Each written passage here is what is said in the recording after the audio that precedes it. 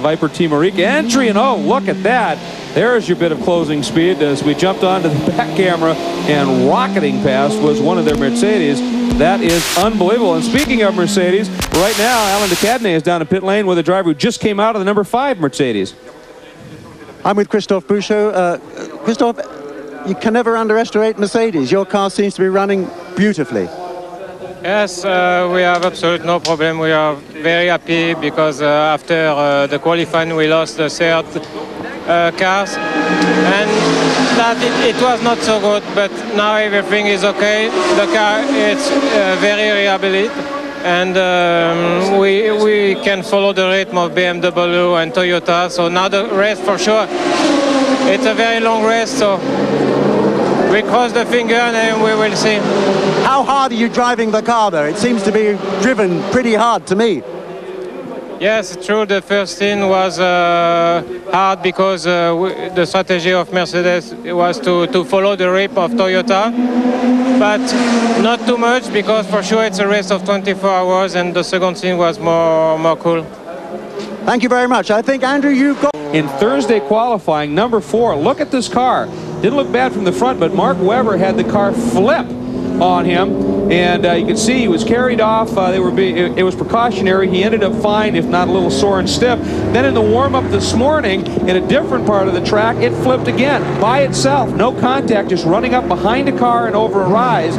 It went over once again. It created, there's Norbert Haug of Mercedes. There was a great deal of consternation. Should they run the cars? Should they withdraw them all? Mark Webber, of course, had to be concerned, and he has to feel a bit like a cat who's using up lives, because in pre-qualifying, going into one of the Mulsanne chicanes, as they had to withdraw it, they closed the doors there, Sam, and Webber.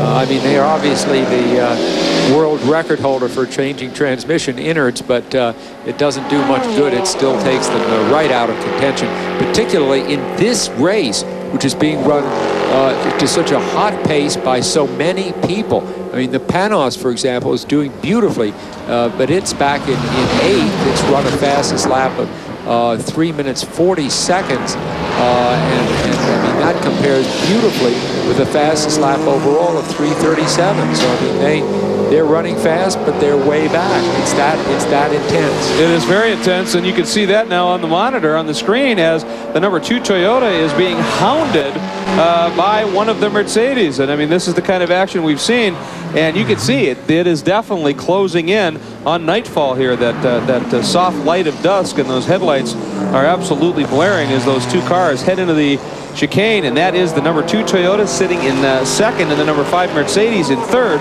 And we have seen this type of action the whole time. Meanwhile, serenely out front, the BMW, and we hate to jinx it, but the BMW is just continuing to lap. But oh, here goes the Mercedes trying to find a way by. Somebody slow go, ooh, I wouldn't have done that. That's brave. That was very brave for him to pull down the inside there where the white flag being waved, because you never know what's just over that brow. 20 Here's the Nissan in the pit. Yeah, that's the Courage 52 with the Nissan engine, Kotaz, Goosens, and Ekblom.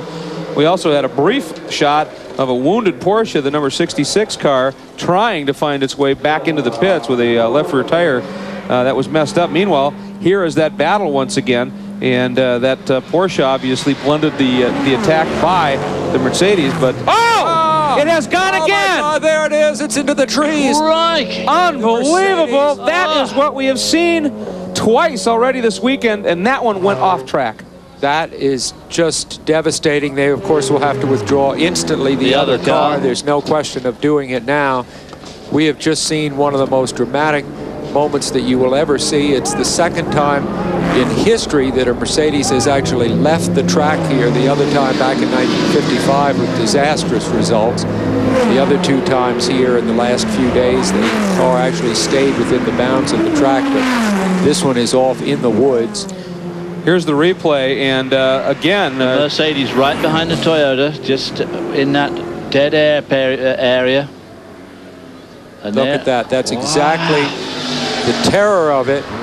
Fortunate did not hit the bridge, but you can see how high up it got. Whoa. It looks like it may have landed on its wheels. This could have a happy ending yet, but of course it's much too early to say. Get the other car off the track. 3 full flips in that car. And that is just terrible. I'm not sure exactly who was behind the wheel. I don't want to to make a guess at it. Let's watch it again. And it's an uphill approach here, and it's just right here. I mean, there's no rise here. It just took off right there. There is a crest of a hill there, Greg. It's very slight, but it's enough. Oh, indeed. That is one of the unforgettable images. Good Lord alive, look at that. Straight into those trees. Being in that car? Can you imagine being in that car? It doesn't look as if he hit any big trees, hopefully not. And again, you pointed out that it landed. Oh, and let's go down to Andrew. The number 6 is in. Yeah, the number 6 is coming now dropping the door, as you can see, and that's it. And I would say the Mercedes-Benz effort is over.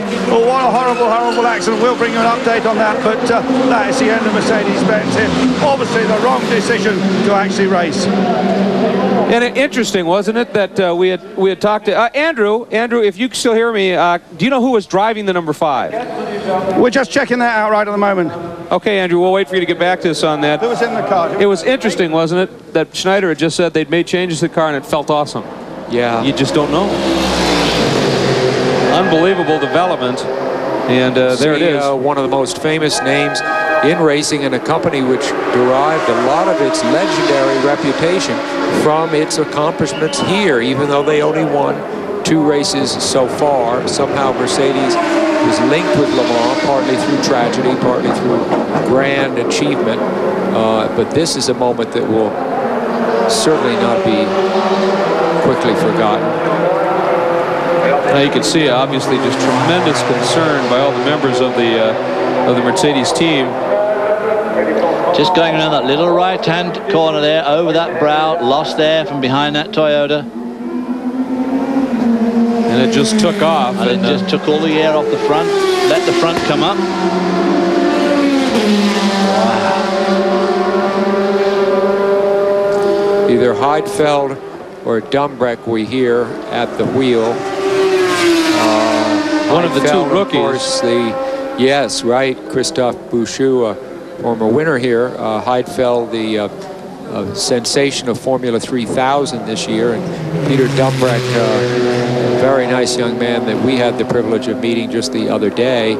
He's been doing Formula 3000, or Formula Nippon in Japan, it's called.